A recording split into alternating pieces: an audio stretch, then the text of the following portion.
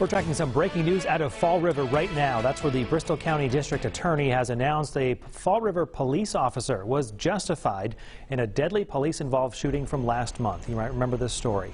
A woman had reported a domestic violence incident that happened a couple days prior involving Anthony Harden. When police approached Harden to arrest him, they say he suddenly became violent and tried to stab a male officer in the head and neck with a knife.